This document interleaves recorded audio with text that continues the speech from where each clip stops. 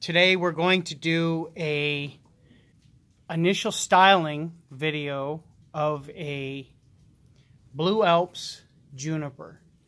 This tree was a cutting that was created in 2006. In 2008 I wired the trunk and started growing it on specifically for bonsai. We wanted to have a lot of branches that we could utilize, and we wanted to thicken up the trunk. So at one time this tree was about 4 feet tall. It was cut back about 5 years ago, and it's just been repeatedly cut back and worked over the last few years. It was put in that trainer 2 years ago, and now Mike Rogers is going to do the initial styling and shaping of this Blue Alps. Do you want to turn the juniper right now just to kind of show people what it looks like? If it's a little dark, I apologize. We're underneath the pole barn.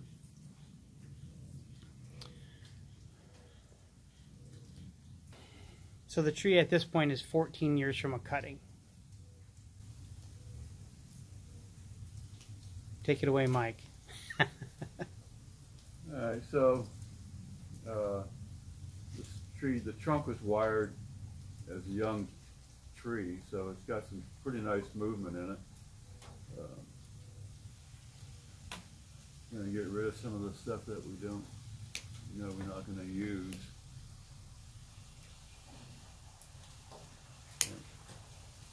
And with a juniper, you don't just cut branches off, you make gins, so you're going to leave nubs everywhere. It's going to be a nice big gin at the base. What is this tool? This is a tool that was made in Europe.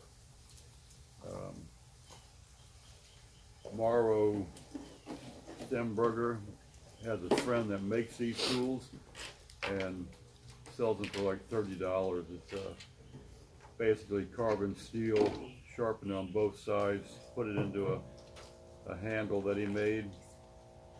So it's a really nice tool for stripping the bark. That's what it was made for. How often do you have to sharpen it? He said you'd never have to sharpen it. He has one that he's been using for 10 years, and he says it's still sharp as it was when he got it. So, how long have you had it? I've had it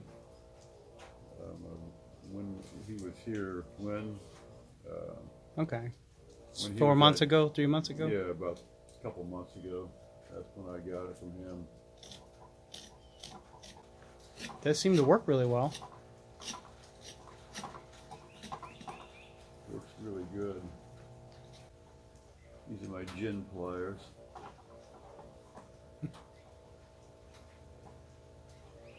And all you're doing is basically removing anything that's young, that still has the moisture coming, pulling up through it, through the cambium, just stripping it right down to the sapwood and heartwood, correct? Exactly. You can't really do anything with something that hasn't turned to wood yet. So all of that is being removed and getting rid of the bark. Now, will you go back and do some more detailed carving on something like this in a month, or do you do most of your carving at the initial cleanup? I usually like to let it dry out for a couple months. You can even let it go. You can even let it go a year and start to rot, and then you start carving away the soft parts. Wind up. Sometimes you get actually more character by doing it that way. Let nature do a little bit of carving itself. That's what we do a lot at the shop, mostly just because of the pure volume of trees that we have to work. By the time we get to them, they've started to erode, and it really does add a lot of character. Talk about how often you apply lime sulfur. Here in Florida, lime sulfur should probably be applied about twice a year. sometimes if you have a lot of trees, it's hard to get back to everything twice a year. So at least once a year. And the way you apply it, take a brass brush, clean it up, brush it, moisten it, put it on full strength? I put it on full strength. Yeah, if you moisten the wood, it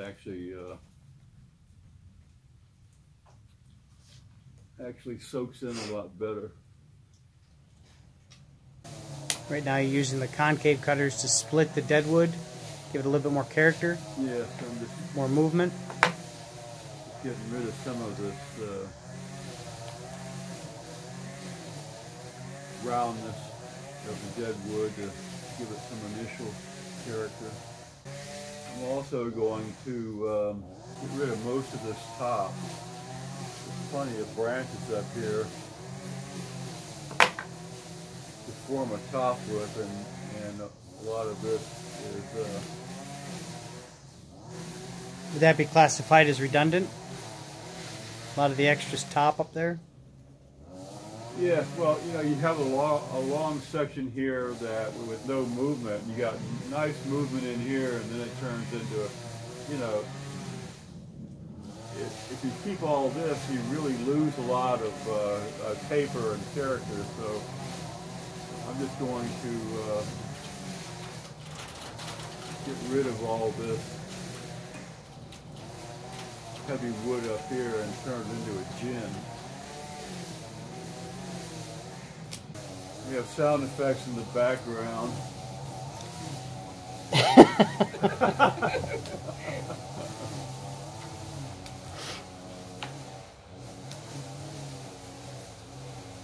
So just on a side note,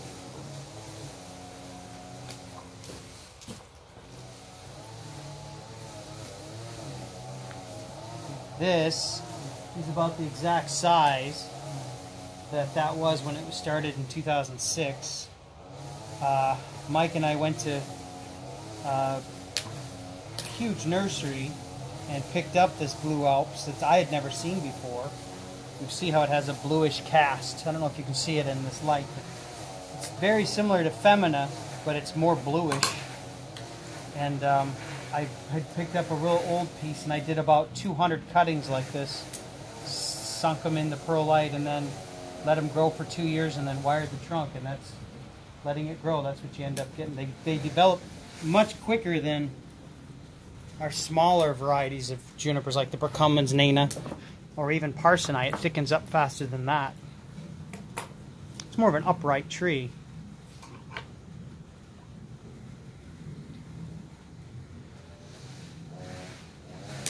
I think the original Blue Alps came from, wasn't it Oregon? Oregon. Yeah, Joe Harris had a bunch of them in the ground at the nursery he was working at. Yeah. They did the same theory. They wired them up and put them in the ground, but they had 5-6 inch trunks. But you know, growing them in the ground, this one has been container grown its whole life. If I had put it in the ground, it probably would have been 2 or 3 times this size as far as thickness. The problem with putting junipers in the ground here in Florida is we have pure sugar sand to grow in, and the roots go everywhere. So Exactly. It's a little bit difficult to get them back out of the ground and have them do well. That's why we didn't do it unless we amended the soil. Like I have some in the ground now, but it took a long time to figure that out. Because it's like you're collecting a plant all over again every time you take them out of the ground. Could you put a big pot into the ground and then grow them like that, like a big It helps inhibit them, but you almost don't even have to put them in the ground at that point. You just let them grow into the ground from the pot. Yeah. And it's just, you know. True. You get a lot of the good soil. You can fertilize in the pot to keep a lot of feeders in there, and you still get the escaping roots, which help thicken up the trunk. That's kind of what happened at Mike's nursery. He had a lot of stuff that escaped, and the trunks just blew up. So why don't you talk about how much foliage you can take off this safely without endangering the tree? Well, actually, the strength of the junipers is in the foliage, so I would say can probably take off maybe 50% of the foliage. You really have to leave enough foliage for the tree to have strength, because it's like a lot of trees you can take most of it or even all the foliage off, and the trunk and the roots will push out, but junipers aren't like that. The foliage is what pulls the strength up from the roots. Even if the tree doesn't have many roots, the foliage is what makes new roots. So you really have to leave enough foliage for the tree to have the strength to recover. I see a lot of beginners make the mistake of they buy a tree from a nursery, they take the tree and they cut, even if they keep 50% of the foliage on there, they cut them usually much harder than that, and then they repot the tree. Cut 50 or 60% of the roots off as well and put it in a pot. How do you feel about that? What are your thoughts on? Well, the general consensus is that you do one thing to a tree in a season. If you're going to completely restyle the tree, then you should wait till the next year to repot it. Yeah, exactly. Wanted to make sure that was reiterated, because a lot of people will buy a tree at, a box store or even a mom and pop shop. It's beautiful, it has a nice fat trunk, but it's pop bound, it's weak, and then they cut 90% of the foliage off and put it in a pot and say, look, I made a bonsai tree. And then the tree dies 2 months later. Sergio Von Holly, remember? Oh yeah, that's right. Yep.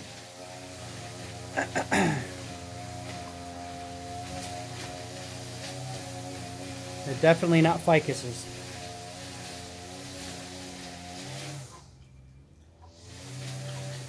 So today you're going to carve the deadwood.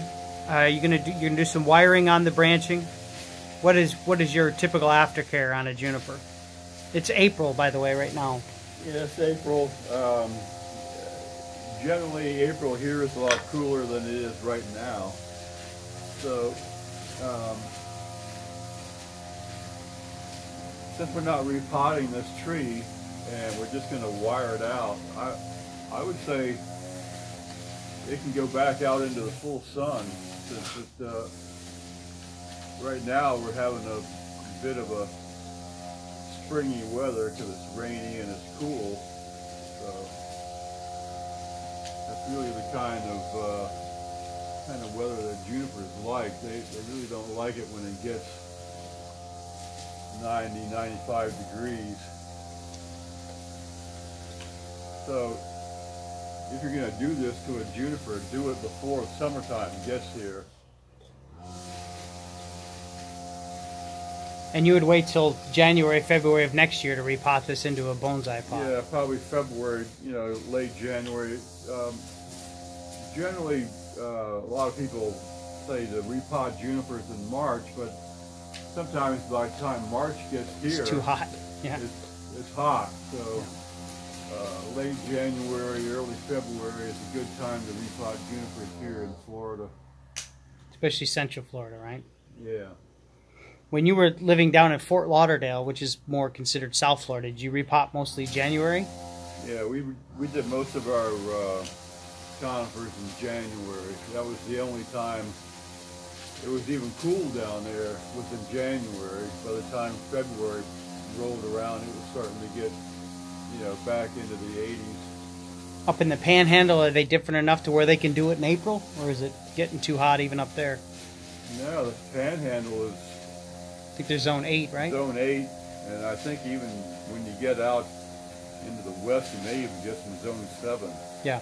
So, they're at least a month behind us, so they should be able to go into April to repot. Actually, I would probably, even up there, I would probably repot in March. We have a lot of people that watch that have been watching the Juniper series on YouTube, and I'm having people ask questions all the way up to New York, Michigan, California. But, you know, we want to reiterate that January, February is our repotting, not New York's. I think... yeah, they're getting snow up there. Yeah, exactly. They're repotting in June, right? Yeah, May or June.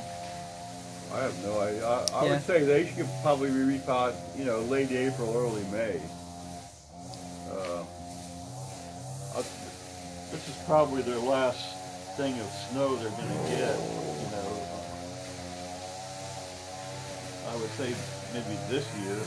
Sometimes, you know, it has, when you get up into Michigan, you know, I have family up there, and it has snowed up there in June. Yeah, May, June, exactly. That's where my whole family's from. And they were complaining how hot it was a couple years ago in April, and they were planting. I said, you should probably wait. And in at the end of May, beginning of June, they had another snow, and everything they planted died. So basically, I'm going to clean out some of this inside foliage.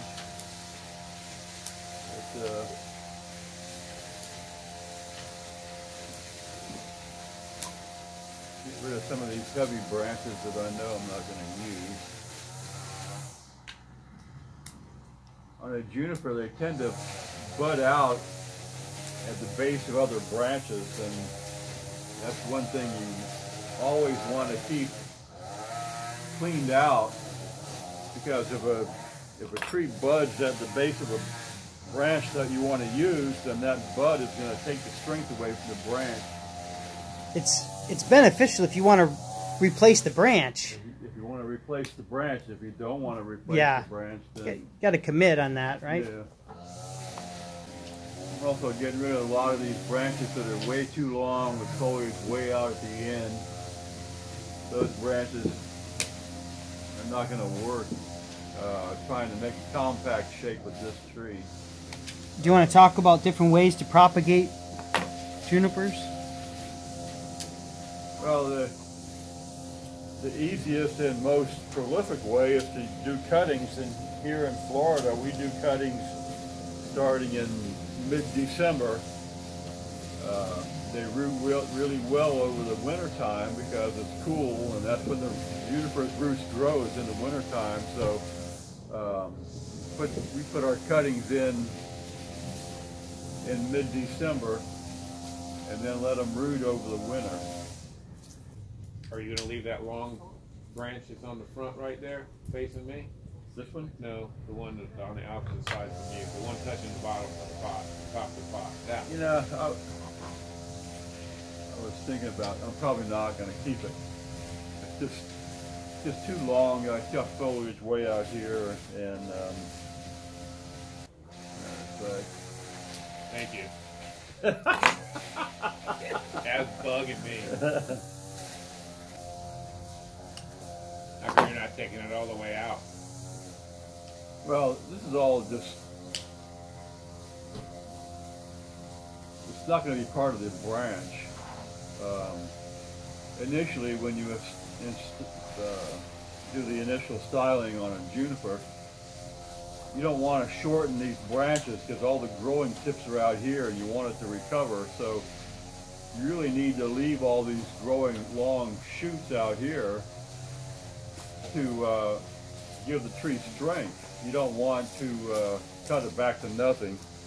Otherwise, it's just not going to have the strength, since the growth, the vitality in a juniper is in the foliage. You need to leave the strong foliage until it starts budding back, and then you come back in here and take all this off. Okay. So what kind of fertilizer do you use, Mike, on your junipers? I have used pretty much everything. Any fertilizer is better than no fertilizer. So some people like the organic fertilizer. Once you put a tree in a pot, it's probably better to use organic fertilizer because it doesn't promote such rampant growth. But chemical fertilizer, you know, if you can't do the organics, the chemical, they grow just fine on chemical fertilizer. You just get more growth, which you have to handle that. And how do you handle excessive growth on a juniper? Well, you're gonna have to trim them more. Yeah. What's the typical trimming regime on the yearly care of a juniper? You've taken the juniper, you've cut it back, you've wired it and shaped it. You haven't repotted it, so it has good roots underneath it for strength throughout the year. When do you think would be the next time we're going to have to trim that tree? I would probably give this tree 3 or 4 months to recover from being wired, and then it would be time to come in here and start trimming. I'm going to leave all these branches long, because you don't want to cut all your growth tips off. Now that we've opened this up, these growth tips are going to pull the strength into this branch, and it'll encourage it to bud back. So once it starts budding back, then you can come in here and shorten all these growth tips up. But if you take all the growth tips off now, it's just going to retard the growth of the plant, and you know, you may lose branches. Right. Junipers get their strength from their foliage, and especially from the growth tips, the extending whips of growth. How long would you leave the wire on this tree if it's put in optimal conditions? I would say probably the end of summer. Will it have been dug in a little bit by then? It should have dug in a little bit by the end of summer. But that doesn't hurt junipers. Junipers are better to let them dig in a little bit. It just adds a little character. It's not like a Japanese maple where it just destroys the bark. To have the wire dig in, pines and junipers, they can dig in a little bit, and it's better if it digs in a little bit. The branch is going to hold more in the position that you place it. So juniper isn't as much like a ficus, where it's not going to spring right back pretty quick after it sets. Do they set pretty good, or will they tend to have to be rewired periodically? Well, most juniper bonsai have wire on them pretty much all the time, because as they grow, they do have a tendency to spring back a little bit. Once your main branches are set, then your main branches generally aren't going to be springing back, but you're always getting new growth, and that new growth has to be placed. Otherwise, the tree just starts looking shaggy. So most juniper bonsai always have some kind of wire on them, almost all the time. So they're in a perpetual state of refinement. Exactly.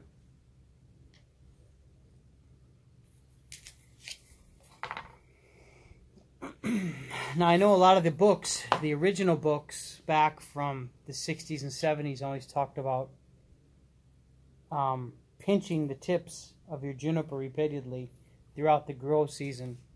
But that's been adjusted and changed throughout the decades. What is the what have you found the best way to refine this needle type juniper to get it dense and full? Trim At the most 2, maybe 3 times a year, depending on the growth of the tree. Over the years, I've seen a lot of junipers decline just from pinching all the time. Junipers need to grow since the strength is in the foliage. So if you're constantly pinching them, then they're not growing, and then the tree starts declining. And I've seen some really good junipers over the years that have declined just from improper pruning. So now you let a juniper grow I would say prune them good in May and October. Most needle junipers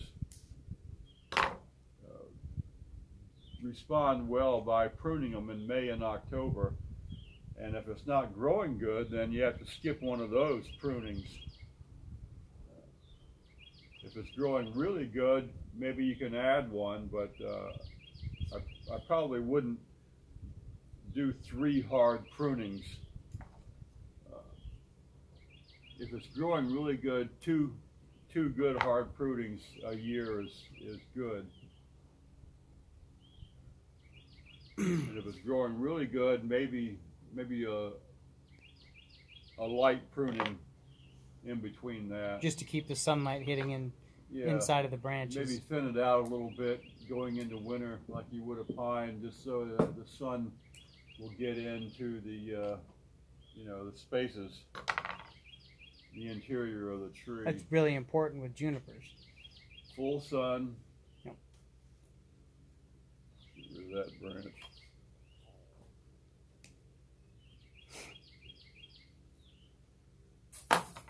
What do you think about foliar feeding the tree? How do you feel about that? Well, all trees can benefit from foliar feeding, including junipers and pines. So the thing about foliar feeding is that you have to mix the liquid and then spray it on. So I mean that's pretty time consuming.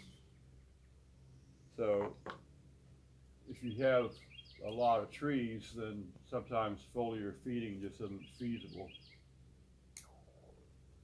So, but any tree will benefit from foliar feeding in addition to the foliage, the fertilizer that you put on the roots. So talk about the type of soil that you've used, that you've grown junipers in over the years, and what is your favorite? Well, you really have to use a well-drained soil. Back when I first started, we didn't have well-drained soil. We basically had soil with perlite added to it. That was 1600s? Yeah. When was that, the 60s, 70s? Yeah, late 60s, early 70s. Nobody heard of a gravel mix until a friend of mine went to Japan and came back and said that they were growing trees in Japan a lot different soil than what we were using. So me and her started mixing up. They were actually in the well, they started out in the terrazzo business, and then when terrazzo went out of style, they switched over to Chattahoochee decks. So they were always getting in train car loads of different gravels, and they had lava rock and Chattahoochee and stuff like that. So we started mixing up lava rock and Chattahoochee and fir bark and made the first gravel mix that, as far as I know, is the earliest gravel mix in the country. I don't know of anybody else that was doing it before us. Definitely in Florida. Yeah, definitely in Florida. Nobody was doing it in Florida. Do you know when Jim Smith started using calcinated clay? I don't really. I was surprised when I went to his place one time and everything was in turfus, and I never did like turfus. A lot of people like turfus. I know several people right now that grow junipers in straight turfus. I know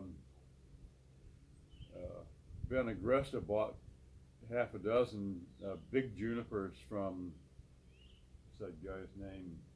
Yeah, artist down in South Florida or Yeah. South Central. Can't remember his name.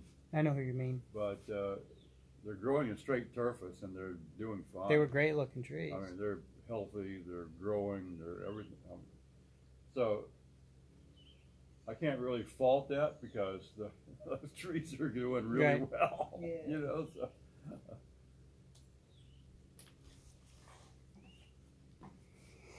You know, I don't know if you watch anything online, but there's huge debates on that, on the boards, different areas of the country where a lot of people don't like turfus, especially when you're using heavy chemical fertilizers, and they're saying that the exchange, the ion exchange has a negative ion exchange where the salts build up into the matrix of the turfus and then it becomes toxic to the roots, where they say akadama has a positive ion exchange and you don't have to worry about the salts building up the same as it would with turfus. I don't know. I don't have the science behind it.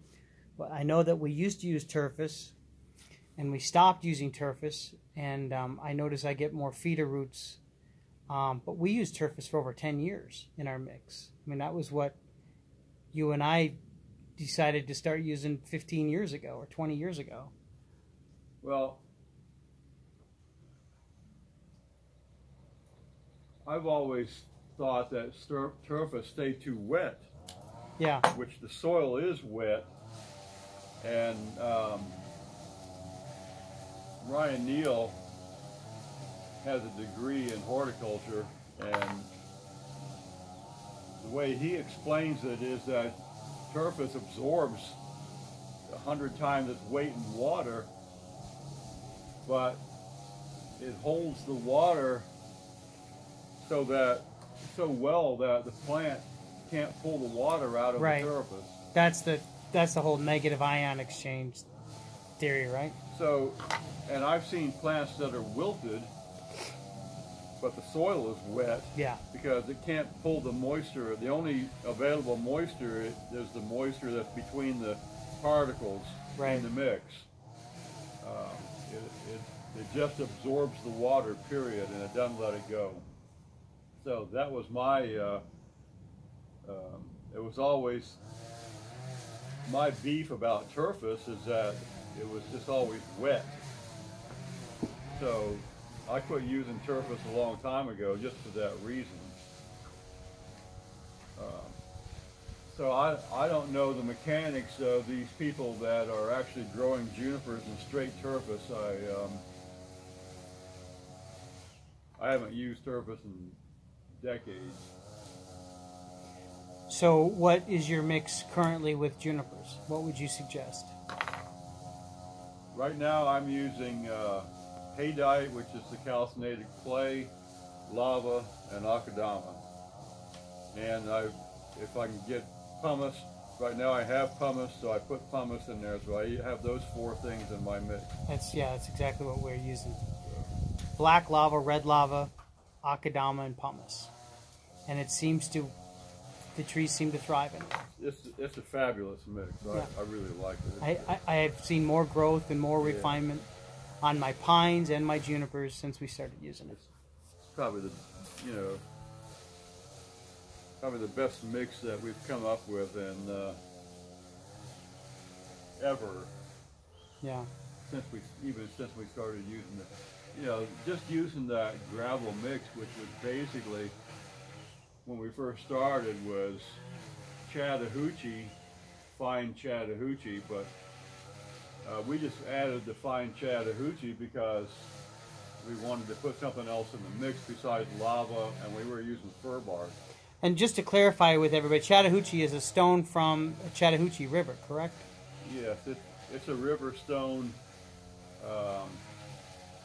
It's non-porous, so it doesn't absorb any water or nutrients and doesn't release any. It's just an inert thing to put in there. And, So imagine things would dry out faster in it? Yeah, over the years I just quit using the Chattahoochee because it wasn't serving any purpose. Just fill and It was wait. fill, yeah. It was something that we started with because it was available. Right. And other than the lava, that's all we had. So who was your friend that started doing this? Helen Souter. Okay. She died quite some time ago. She was, matter of fact, all the old friends I had are all dead now. Yeah. But she also, she went to Japan every year for quite a number of years, and she would import container loads of tokonami and hutuku pots from Japan.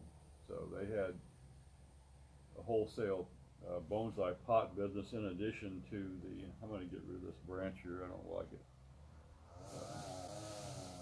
Can you show the camera where you think the front is? Well, this is the front. Okay. The tree is angled that direction, and you know, I placed this gin so that it comes down in the front, and everything looks good from this area, this vantage point. So this is what I'm calling the front. So let's see if we can use this wire for something else.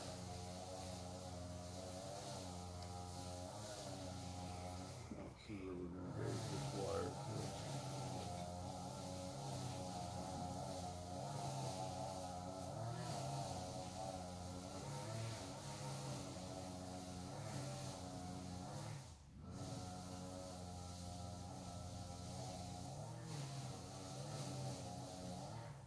What size pot do you see this ultimately going in? Well, you know, this is a training pot, and it's obviously too big, so I would say a pot about maybe half the size of this pot that it's in now. About the same thickness as the thickness of the trunk, as far as the depth of the pot? Yeah, you know, 2.5 inches, maybe with this, maybe 10 inches in length. Of course, everybody wants to put junipers in unglazed pots, you know, and that's just the traditional way of doing that. And why is that? What is the reason for putting it unglazed? Well, basically conifers are kind of a static tree. They don't have a lot of color, and they just have character. So the feeling is that you would want to put it into a more earthen color.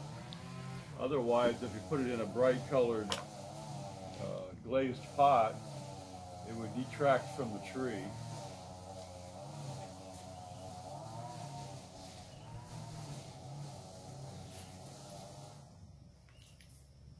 Which is, you know, I've seen some junipers that were in glazed pots and they didn't look too bad. So it's just, you know, it's a traditional thing. So if you want to buck the trend and put your juniper in a glazed pot, then it's your juniper. Yeah. Yeah, if you want to buck the trend and put it in a glazed pot, that's fine. Just realize if you ever show it, you're going to have detractors, you're going to have arguments. You might want to show it just to get some conversation started, but if you show it at a traditional show, you're going to have kickback. And that's why. When you put a tree on exhibit, it's no longer in your backyard. It's open season. Yep. You're asking it to be judged at that point. Exactly. And you absolutely can do non-traditional, but realize that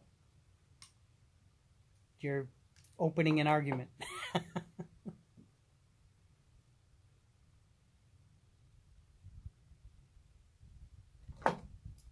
And if you're going to buck the trend, you better have thick skin some people don't, and they want to buck the trend anyway. And then you offer constructive criticism and or not constructive. a lot of people don't offer constructive criticism. Right. There's no doubt about that.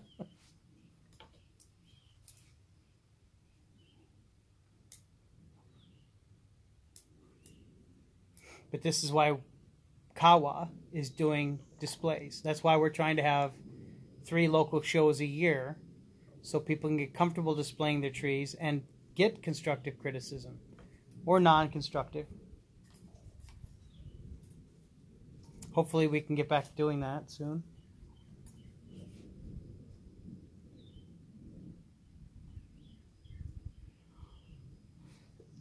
So you're using aluminum right now. Traditionally, they say use copper. Can you explain a little bit of the benefits of the two and what are your favorite for using on junipers? The benefits with aluminum is that it's cheaper. Basically, if you're going to put a tree on exhibit, of course this tree's not going to be ready for an exhibit for quite some time. I would say probably 4 or 5 years. But copper wire, you can use a smaller wire to get the same effect, so it's a lot less obtrusive. So whenever you see a major exhibit of world-class trees, of course the junipers are all wired. They don't have wire all over the primary branches, but the tertiary and some secondary branches are wired, and generally they're wired with copper because you can use a smaller wire to get the same effect, and it's much less obtrusive. You can actually wire a juniper for a show and not be able to see the wire with copper wire. That's the advantage of copper wire.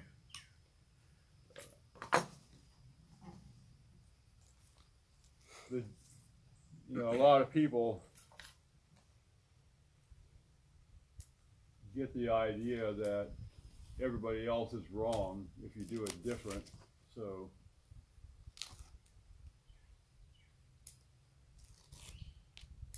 back when I first started, aluminum wire hadn't been invented yet. So everybody had to use copper, and we would go to the hardware store and buy rolls of copper wire and take it home and anneal it ourselves, because there was no such thing as annealed copper wire available. So I learned how to use copper wire a long time ago, but now I use mostly aluminum because it's just easier to use. It's easier to put on, it's easier to take off. Cheaper. It's cheaper. And wire is temporary anyway, so. Just like what you just did, you decided you didn't want a branch. You cut it off and you could reuse that wire, where if it was copper, it wouldn't have been easy to cut it. Yeah, you'd have to cut it off. Once you put copper wire on, it hardens in place, and that's it's done. You can't unwind it and move it to another branch. Period. So where do you see bonsai going in the next 10 years in Florida? Seeing that you've seen it progress and change over the last 20 years, 23 years since I've known you, what do you see happening over the next 10 years? Well, people are getting, the quality of trees has been improving for quite some time. So people that are doing it are fairly serious, and people are doing better bonsai. I think there's just less of them. I think bonsai used to be a lot more popular than it is now, but the people that are doing it are more serious about it. That's just my opinion. Yeah, I'm of the opinion that we had a lull 10 years ago, but I mean, I'm seeing more and more people getting into it, taking the classes, getting excited than I did 20 years ago, for sure. Oh, is that right? For sure. I see it on commercials. I see it in TV shows. I see it in movies. More. I mean, Karate Kid was huge, but then we had a lull. Now it seems to get a little bit more ingrained in the culture. I mean, there's bonsai trees in Animal Crossing that just came out. They have bonsai trees. Everybody has them in their gardens. What's that? It's just a game, which is in, you know, that's a new game that just came out from Nintendo. A video game? Yeah, it's a video game, and now they have bonsai trees in there that you can buy and plant. Kind of neat.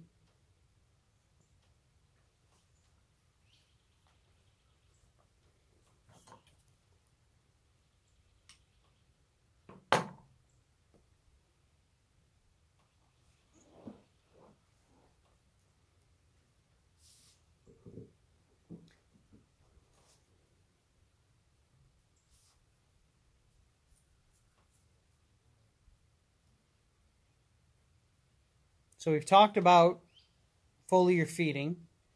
We've talked about soil. Let's talk about insects. What are some of the biggest issues you've had with junipers here in Central Florida?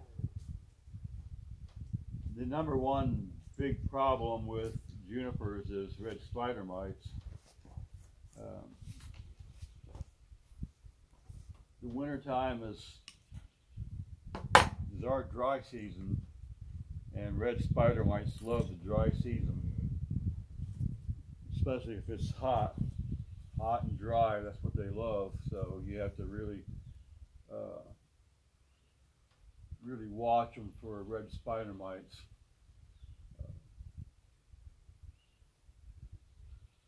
How do you treat them? Well, I put merit on it, and some people have told me that merit attracts red spider mites. So I had never heard that before. No, I haven't either. I've never heard that. I'm not going to mention any names. But when I put merit on them, the spider mites go away. What do you think about any topical sprays like Telstar or Acephate? You can use all those. I prefer to use merit.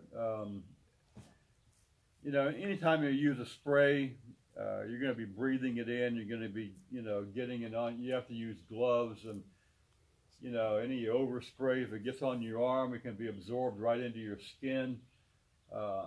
So I prefer to use a granular systemic, which is what merit is. Merit is it's the active ingredient in the Bayer products. So it's just a good thing for me.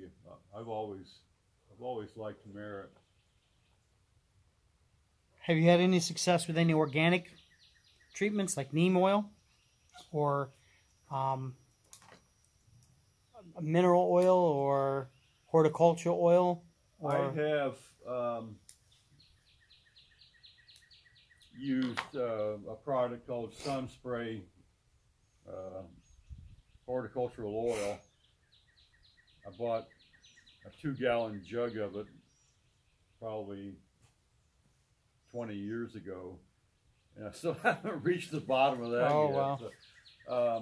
So, those horticultural oils are good. They have no residual effect whatsoever, and you have to be careful what time of day you put them on. So they're fairly limited. There again, it's time consuming. You have to mix it up and spray it on. And merit is you can buy it as a granule and just sprinkle it on the soil, and the plant takes it up. And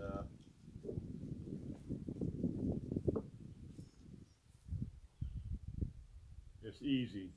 That's why I use it. Another problem that a lot of people don't realize with junipers is a pest called a bagworm. And what the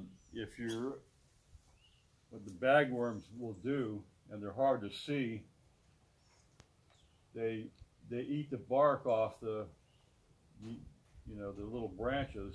So if you have little branches that are starting to turn brown, and you start looking, and there's a little blank spot in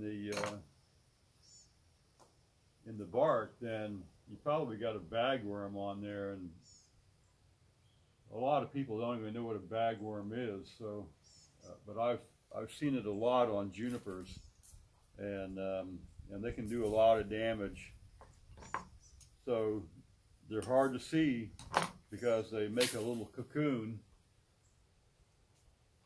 out of the material that they're on. So they're pretty well camouflaged. They can get pretty big, good size, and they can do a lot of damage to a juniper. So you really have to kind of watch junipers for the bagworm damage. So scale, bagworms. Have you had issues with? I'm sorry. Scale. Yeah, there's scale. Several kinds of scale that tiny little scale that gets in between the needles, and it almost looks like part of the needle until it turns into an infestation, and then you have to either use a oil spray or put a systemic on. So scale, bagworms, mites, spider mites. Yeah. How about a fungus? You had much issues with fungus, and how do you treat for that? Yeah, fungus. There's a couple of kinds of fungus. There's a juniper blight, which you have to use a product called Halt, which is a little bit hard to find. It takes care of juniper blight. And juniper blight is a serious disease that it will kill a juniper. So the biggest problem with junipers here is fungus-wise is most junipers come from areas that are cooler than Florida. We have a native juniper here, but most of the junipers that we use for bonsai come from other areas. This one in particular is very susceptible to the fungus. When it gets hot and rainy, you get a fungus on the tips, and your tips start turning brown.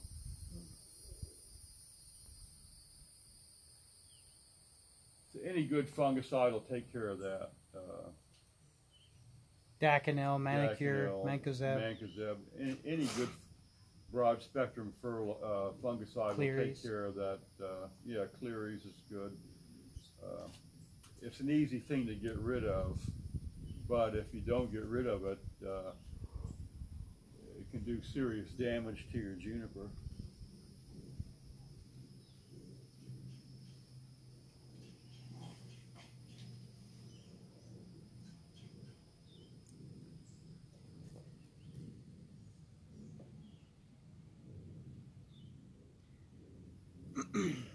So explain, you're just putting movement in all the branches to more match the movement of the trunk, to give it a little bit more interest, putting them all in their own little place in the sun, making sure that you're eliminating any of the shoots that are growing straight down. I saw that you cut a few of those, just helping them all have like more pads. Yeah, yeah. If you have movement in your trunk, then you don't want branches that are sticking straight out like pencils. You want to have movement in your branches. So that's what I'm doing now. Is I'm putting movement in the branches and making sure that none of the branches are covering other branches. basically you want to have, when it's all said and done, you want to have a canopy that is, you know, more or less kind of full with no holes in it.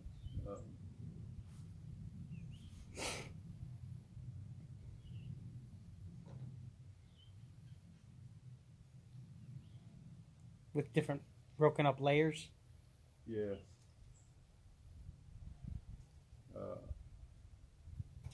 The branches on the bottom need to be longer, and the branches more toward, as with any bonsai, the higher up in the tree the branches get, the shorter they're going to be. So the sunlight hits all the branches. Exactly. Yeah. And the branches in the upper part of the tree are younger, so they're going to be shorter and smaller. Yep. It's like any other tree. So. I see you have your gin about 4 or 5 inches up from the base. When you design the juniper, what's the typical rule for putting the living canopy versus the dead gin? Should it be taller, shorter, same height?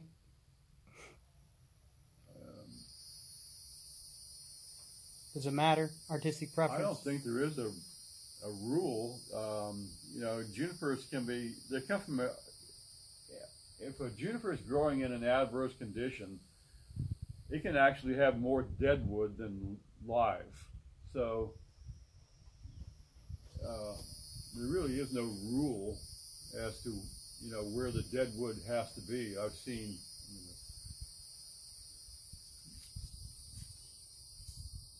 junipers with, you know, like I said, a lot more dead wood than live. So some trees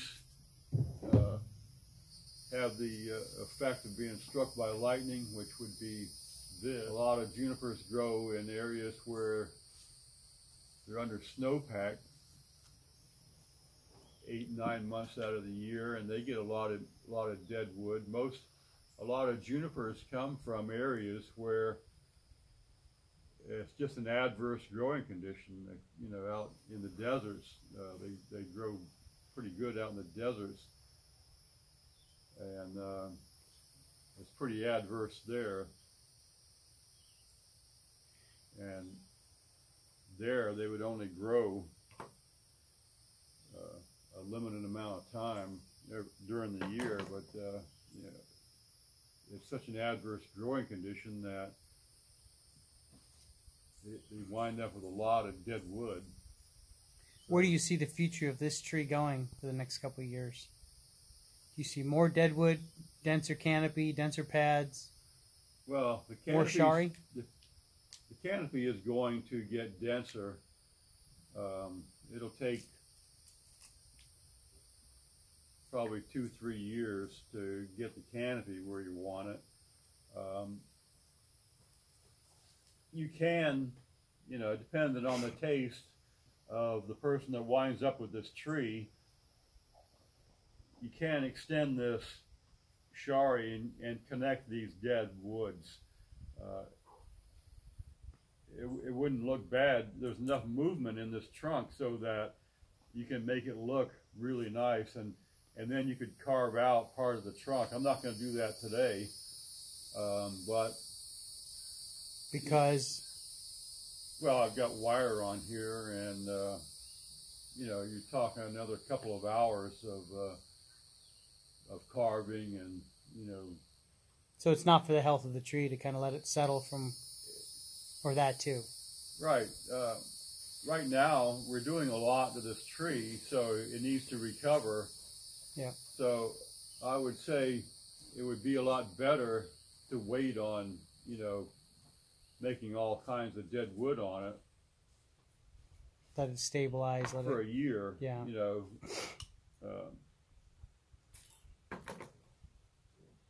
But the value of a juniper is in the dead wood.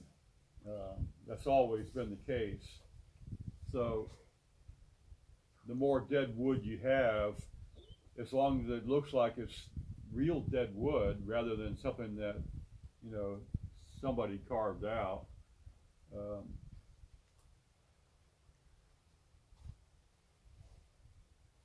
then increases the value of the juniper.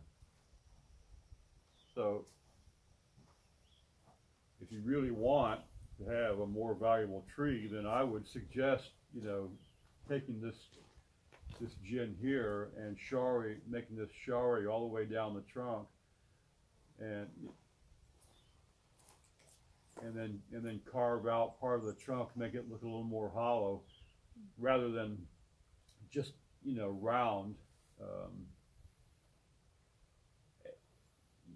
Generally, when a large part of the juniper dies like this, it'll die all the way down into the roots, because junipers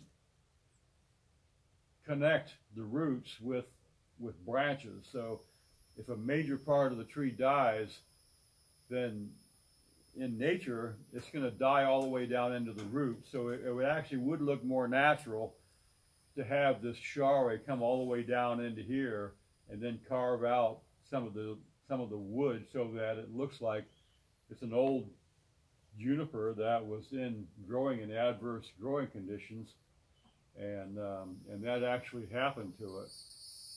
That would actually add to the value of this tree.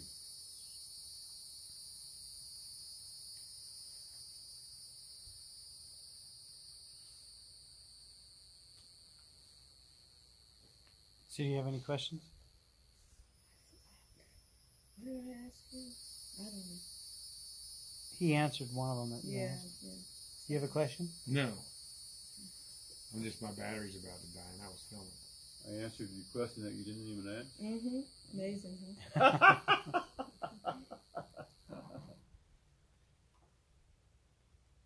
So we're looking at 5 years to show this, give or take a year. I About would 4. say in 5 years, this, you know, properly cared for, this should be a fabulous little tree. I really like this tree. I liked it when we first looked at it. I said, yeah, I like that. And of the other trees that you showed me, I didn't like any of them better. So That's why I showed you that one first. you wanted to do it. Well, of course. It's a nice tree.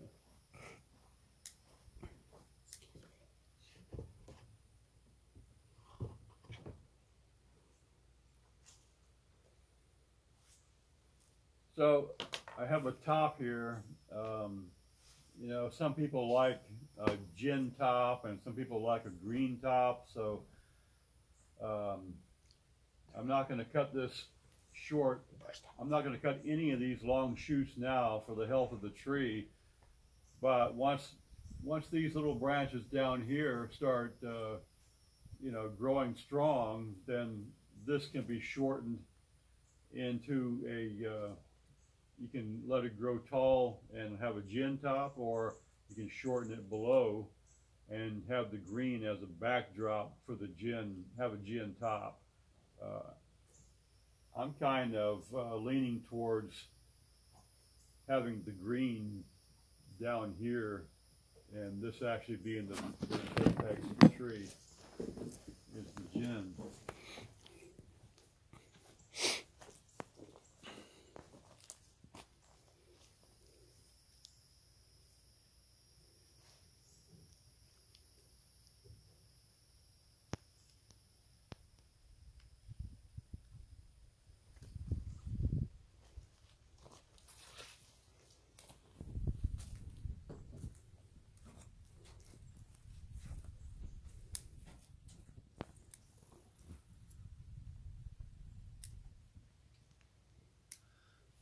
Basically, I'm, like Jason said, I'm cutting all the branches that are growing straight down. That just cleans up the design.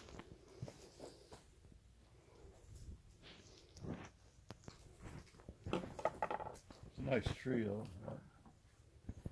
I like it.